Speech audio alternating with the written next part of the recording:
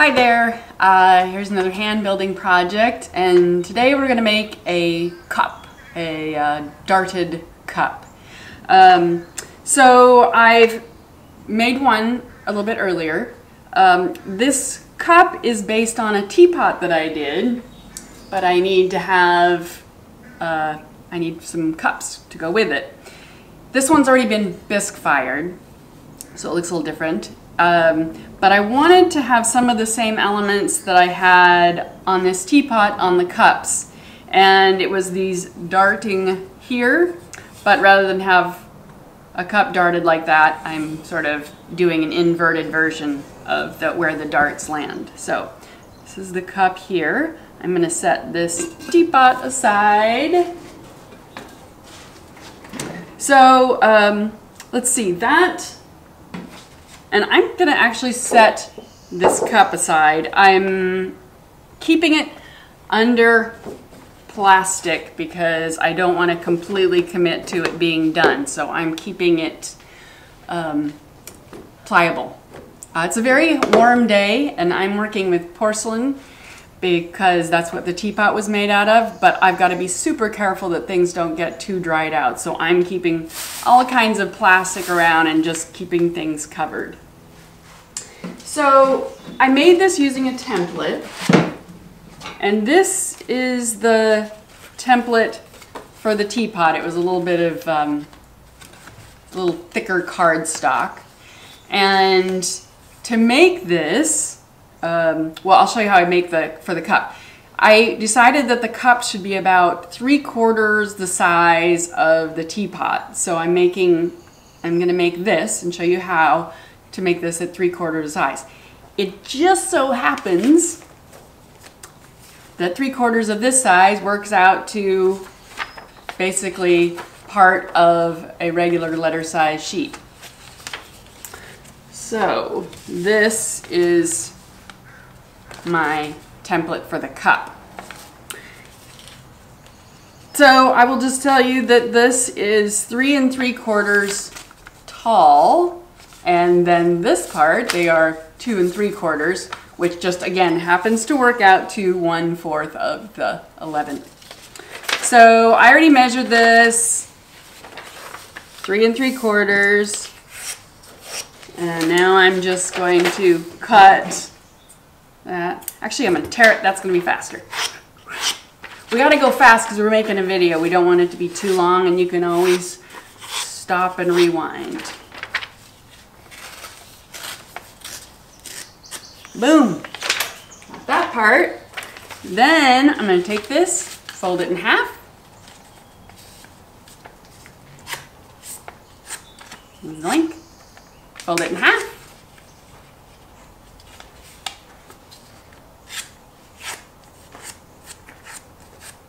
Okay, and now all I need are my darts, and I really eyeballed these. I will say that the first time I did it, I didn't cut them quite as deep, and I wasn't quite as happy, so the next time I went a little deeper, because I wanted the darts to have a little more presence on the side of the cup. So, in order to get them symmetrical, I'm going to sort of fold this one more time. Not going to crease it. And then I'm going to cut my dart, eyeballing it.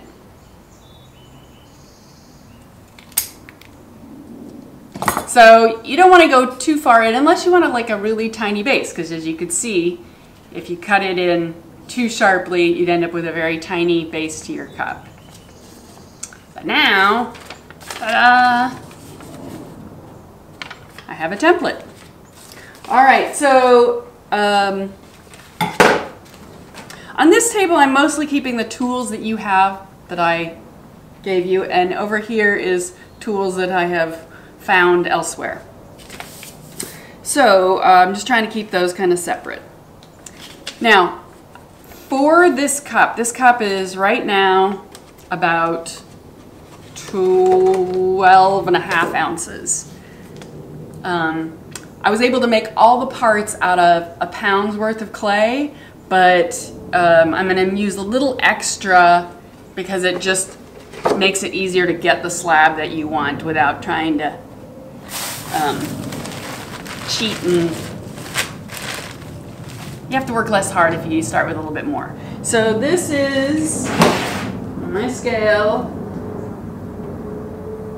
19 ounces, so I think it's 1.25 pounds. All right, keeping my plastic close by. I want this out of my template. So I'm gonna sort of try to get close to that shape-ish. Everything that I roll out when I'm making the slab is gonna get longer that way. So I'm not gonna go any longer than this. And I gotta make sure that I can get my width out of this. So I'm gonna kind of start the slab going in that direction rather than just put a big ball down and roll it out. I'm gonna start to shape it. I'm being careful that I don't go any thinner than the thickness of my guide sticks. Don't want to poke a big hole in there, because then when you roll it out, it'll be already thinner than what you want. So keep your template close at hand.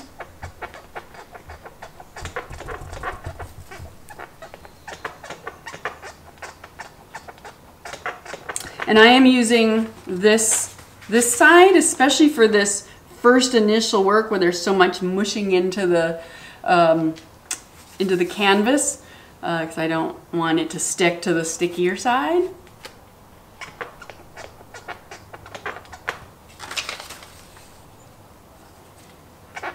So I gotta make sure it's wide enough because it doesn't get as much squishing out as it does squishing long.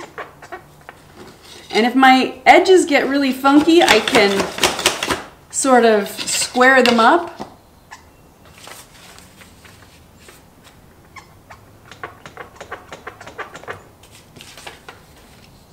Okay, now I'm going to use my roller. You can use it, well actually this is a table leg. You can use a wine bottle or something to roll out if you don't have a rolling pin. Okay, so I'm starting in the middle. And you can see, well, it does squish out a little bit on the sides, just most of it gets moved that way.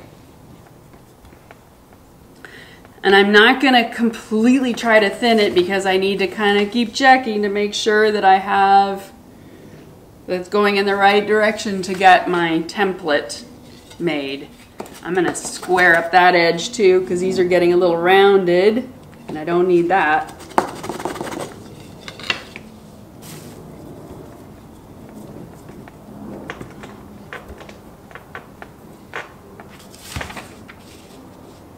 A little bit. I'm going to wing it and not use the height guides for a moment.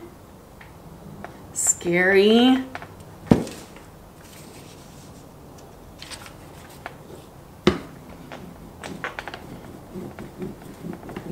And you could be more wasteful than me and just make a big old slab, but I'm trying to be judicious as usual. Okay, a little more width there. These are nice thin cups. So the height guides are 1/4 inch thick. And I would say for the stoneware that's probably good. For porcelain I might be able to go a little thinner. Well, it's looking pretty good, looking pretty good. A little sparse in these corners here. So here's something you can do if the roller's not getting you in the exact direction you need. I'm gonna liberate this from this. Flip that, peel the fabric off. And then this is as valid as rolling it out. You can sort of stretch it like that. Don't squeeze it. You got to be sort of gingerly. You don't want to get big fingerprints in it. Ooh, that got me a lot closer. I have to be mindful. It's like, ooh, I could cut it out, but if I cut it out of this, If you can see that corner right there and that edge, those edges are not really viable. You want to not have it being cut right into your edge because they're usually a little thinner. So I'm going to do that one more time. So it's kind of slapping it like that.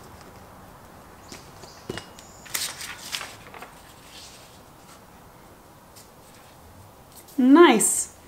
All right. Gonna roll it and then I'm gonna cut it out. And again, I was trying to get it like right on.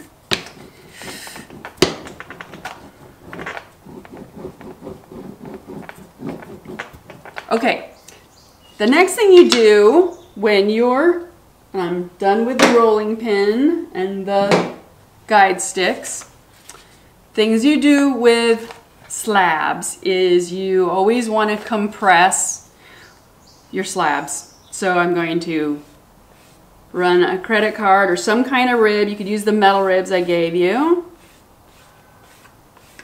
Press it that way, compress it that way.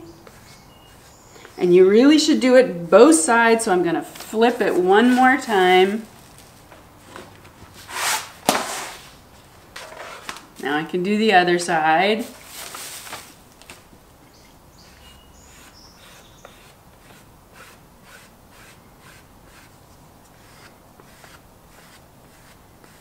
Okay. Then I'm going to cut out my template. That looks really good. So kind of press it down and cut it out.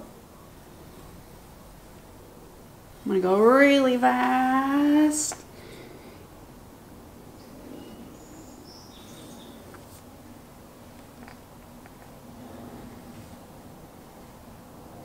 Come back to the darts. Get this right under plastic. Don't crunch it up. Don't crunch it. It'll be easier when you go back to use those parts if you don't crunch them up. Like you can fold them like that, but don't try to mush them because you don't want to capture a bunch of air in it. I'm putting them in the nice thick plastic. And now I'm going to join the darts to that. Cut the darts out.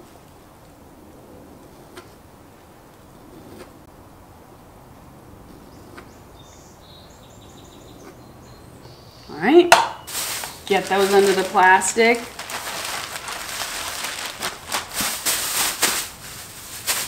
That's in the way. All right, now I want to transfer this to something that is a little more portable. So I'm going to take a piece of newspaper, cover it, take my cardboard from pizza, and I'm going to flip this whole thing. And it's a long piece, so I'm going to use my yardstick to support the piece when I flip it. Like that. Okay, now this will be my work surface. But with a little bit of magic, I actually already have one of these that I made a little bit earlier because it's a little more set up and it'll be easier to manipulate. If I started working with this right now, it's quite floppy and it would be a little frustrating. So I'm going to set this one aside. And if you think you're not going to get to it, if there's any chance you're not going to get to it, then you would put some kind of plastic over it. I'm going to go ahead and put the thin plastic on top of it. And I'm going to set it over there because I'm not going to use that one again for this demo. Okay, so now for this is the bottom of the cup. This is the top of the cup. So this cup, if you remember, this is our template. And now we're going to put it together like so. And each of these darts are going to join together. So we need to bevel these two sides because they're going to go together. We want those beveled, and we need to bevel the darts. So I'm going to say this is my inside. And so I'm going to bevel those, and there's various ways you can do it. You can cut them. So let's see, these two are going to go together. Thinking this out with my template. So they should be, this is my inside, they should be cut at this angle. Same with this one, cut at that angle. And each of my darts should be cut at that angle, that angle. So I'm going to cut the first one, just for fun. And this is nice. This is a good setup. Oh, I hope it's, we'll see. So I'm cutting that angle. Or you could just mush that angle.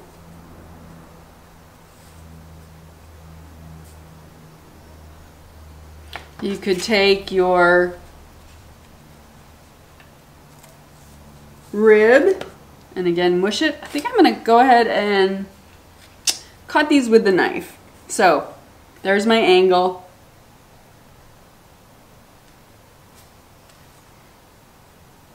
It just gives you more surface area with the things that you're trying to join.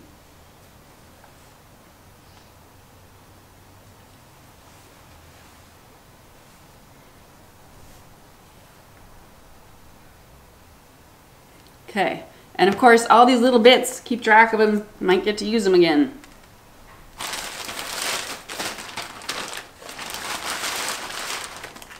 Okay, so now the easiest way to do this is to work upside down. I'm going to use a little bit of water. And so this is the top of my cup. So I'm going to smooth that now. And that's the inside. And then I'm going to turn this upside down. And so it is definitely firmer than the one that I just made. So that's nice. And I'm going to start bending it into the square. And whoops, whoops, whoops, whoops, whoops. Hold on. Must score. All those bevels, they've got to be scored. All right. So I'm going to, so this is the serrated edge, which you all have. If you don't ever have a serrated edge, you could score with a needle tool. But I do have a serrated edge, so I'm going to use that. Score that. These are a little more of a challenge to get into, but I can do it. So score all the joins that are going to go together. And I'm going to go ahead and score the bottom right now too, because why not? I'm not going to score the top, the rim. Okay, now I'm setting it upside down and bringing these together. Boy, this shot sat up really fast because it's so warm. It's a beautiful day. I'm going to put a little bit of water in between these. And in fact, so you can use slip. You can also use a little vinegar. This is just white vinegar. It helps with joining. Just a little bit using a brush that you have. Not in the kit, but you probably have a brush in your house. Toothbrush. So I'm going to put vinegar on all the places that I scored. Okay. Now, I'm going to mush those together. And because it's on cardboard, I can spin it around on that. Mush those together. Mush those together. And then finally, now that's interesting. I did not bevel these as easily, and they just don't want to naturally go together as well, but I'm gonna just mush them more. Or you could do the right thing and really bevel them. So when I push them together, I'm not exactly pinching. It's like my fingers kind of overlap at that seam, sort of pulling the edge together. And usually I do this on a side that I can see rather than what you can see, but okay, so just be firm as you get them together. So I got them all kind of basted together, and now I'm gonna make sure that they're a little more thorough. What I'd really like is a smaller piece of cardboard so I don't have to, I'm gonna transfer this over. Well, there, that's more portable.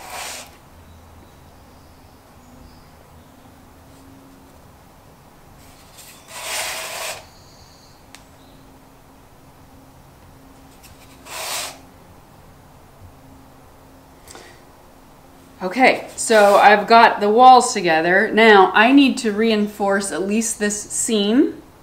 So I'm going to flip this right side up, and I could just turn it over, or I could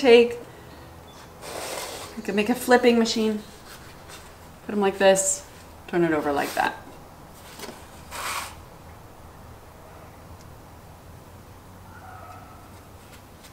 So if you can see inside, that seam really needs to get a little bit of attention. So I'm going to make a little coil for it to reinforce that particular seam. It's a good practice. Sometimes you can get away with it, but once again, just how wet everything is, I mean not how wet, how quickly things are drying, you kind of need to make up for that by being extra careful to get things to join. So if your clay is really wet, it just sticks to itself. If it's not really wet, sometimes it can separate. So I'm using this side of the vinyl this time because it won't take water away. And I'm going to make myself a very tiny little coil.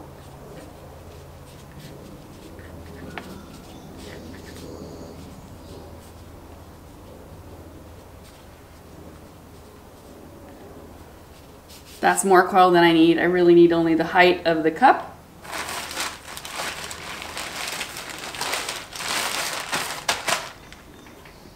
And then you could put a little bit of vinegar on that, and you can roll it in there, and then you could score it, and then it goes in here.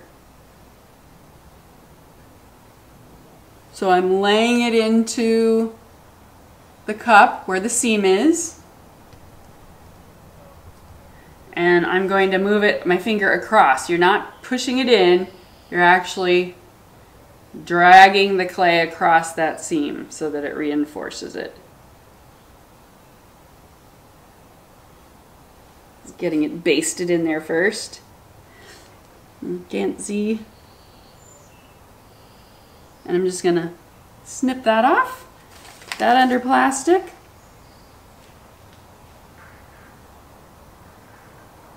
So I'm gonna do a quick and dirty with this because I don't want to take too much time. So I can use this, again, you're not trying to push it in like that, you're kind of drawing it across. So I'm gonna twirl that a bit.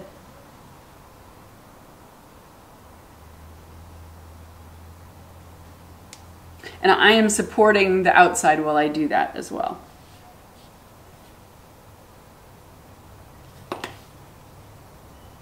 Sideways, go sideways. Okay.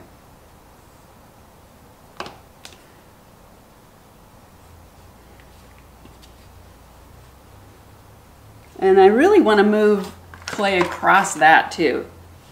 that seam is so much more visible than the first one I did. The first cup I did was a lot wetter, so that seam disappeared pretty quickly, but I'm going to use my rib to draw the clay across it. I'm going to go kind of diagonal. And this since it has a seam, the seam is going to be somewhat visible, so don't go too crazy unless you really want to take a lot of time to try to make that seam invisible. But it is there. Okay. So just finishing off. If you keep it nice and moist, you can come back to a little bit more. But I tell you, if things are drying so fast, every time you camera's off, I cover it in plastic. So now we're gonna make a floor for it. So I am going to put it under the clamshell while I make the floor, the other parts for this cup. And we're gonna start working on this side solely because of the drying out. So these I put together earlier. I'm gonna try to make sure that I don't get any air holes in them. So I'm gonna put it together in a way that kind of squishes any air out. And this is, so my floor, weight-wise, it's about 2 1/4 ounces. More than I need, but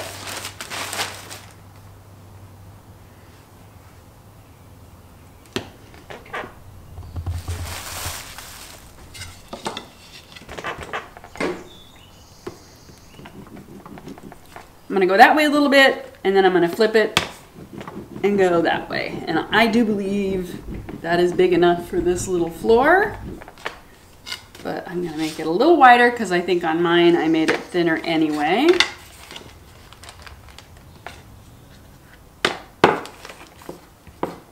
And of course, use your rib.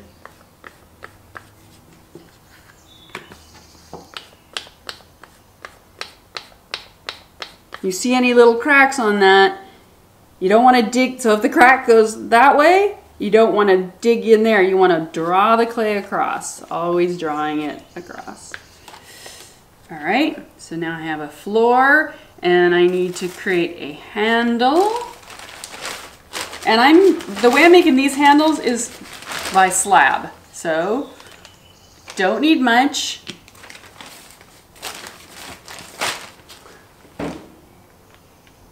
I'm going to say 2 ounces. I need 2 ounces worth for the handle. So is it 2 ounces for the floor?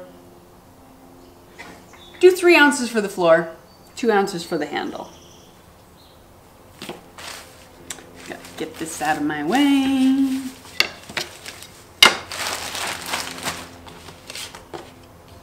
I know I'm rushing, but it's video. All right, so for this handle, I'm gonna give it a little bit of a taper. Oh, see, can you see these creases? They're on the other side. So I'm going to run my rib across like that. Make for a healthier slab. And do the other side. And I want to taper it a little, so I'm actually going to cut it because my teapot kind of had a taper on its handle under plastic. And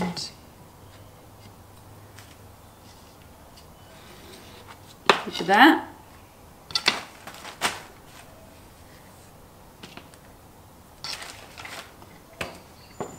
And then I'm going to smooth its edges. I've got a little bit of water on this.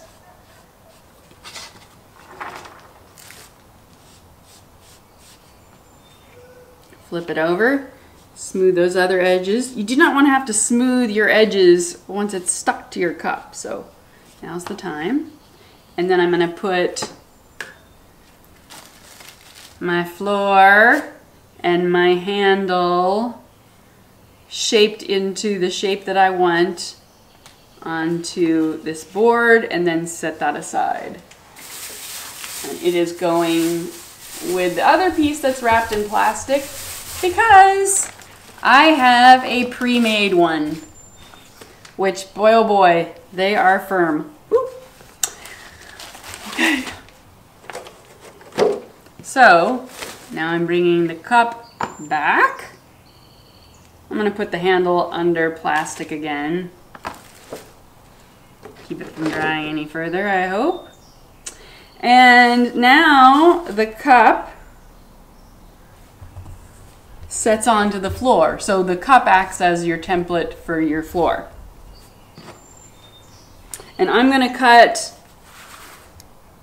right around. I'm just going to draw first where it sits on there. And because it's not completely symmetrical, I'm going to make a little mark. How about right there on the cup and right there, so I know those two go back together.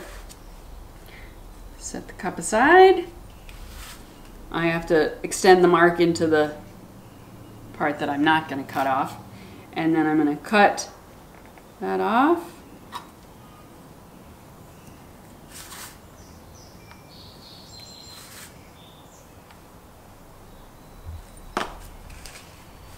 I know I keep bringing up how firm and dry everything is, but some days are like that. Okay. So where's my register mark? It's right there. And my register mark is there. So that's where they go together. Before I set them together, I need to score. I'm going to score the bottom again, even though I did it before. So I'm going to score that. And then score along this edge. There went my register mark, so I'm going to leave that towards you. And here's my register mark. And I'm going to put a little bit of water or vinegar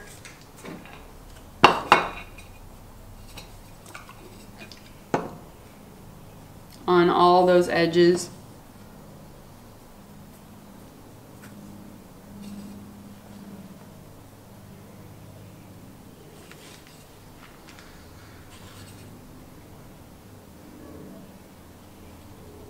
Okay.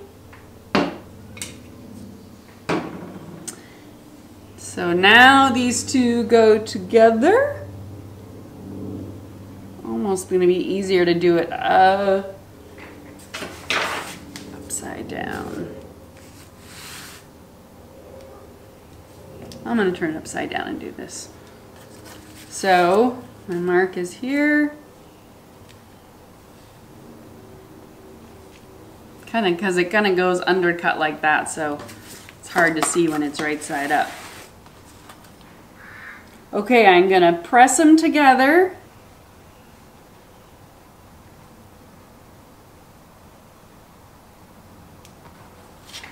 And then I'm going to take a credit card and push them down at an angle together, trying to join these.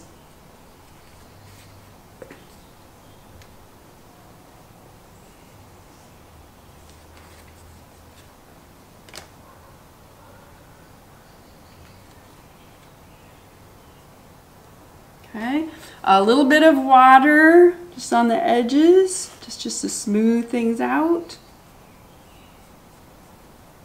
Now I've got a couple seams in here at the bottom that I'm well aware of might need some reinforcement, especially with how much drier these are. Can you see in there?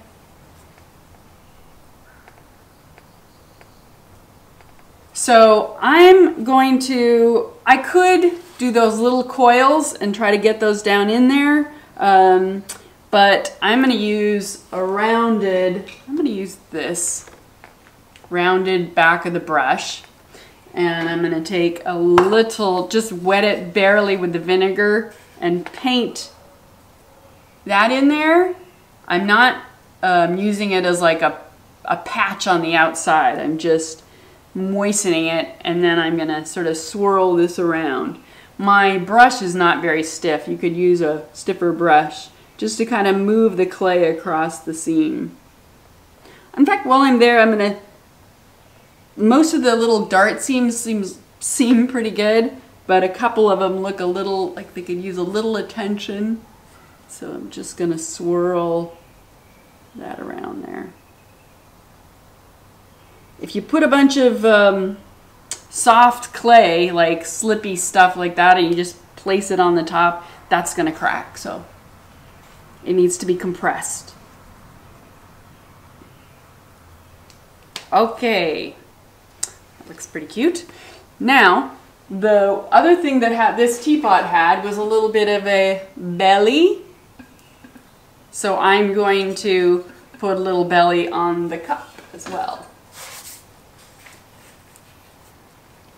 This rim needs a little attention right at that corner, just needs a little smoothing. This will be the kind of where that seam was.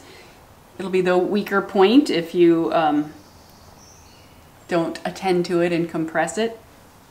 All right, so now to belly it a little bit, I'm going to take my hand inside and kind of press out, but I'm going to support,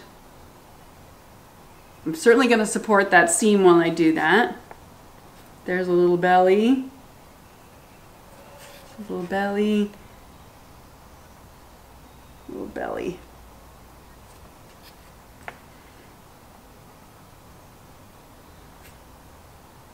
Doesn't take much. And my rim is kind of rounded. I think I'm gonna square it off. I kind of like the squared off look a little bit.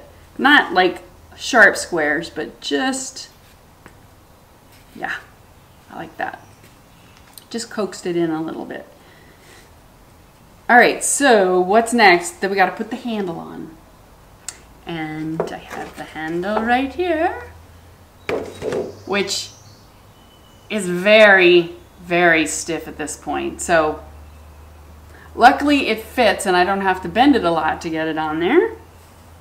So I'm going to put it down about there. I want it below the rim, like I have the other one.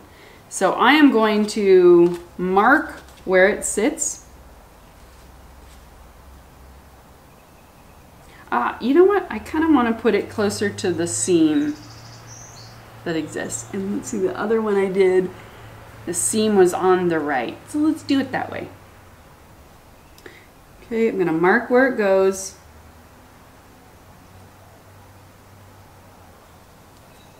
And then I'm going to score that. And then I'm going to score where this goes. I mean where this attaches, and score where that attaches. And then I am going to put vinegar on it.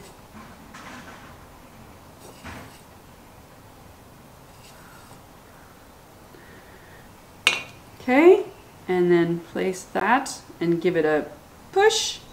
I'm supporting the inside of the cup. I'm supporting it down there and pushing together.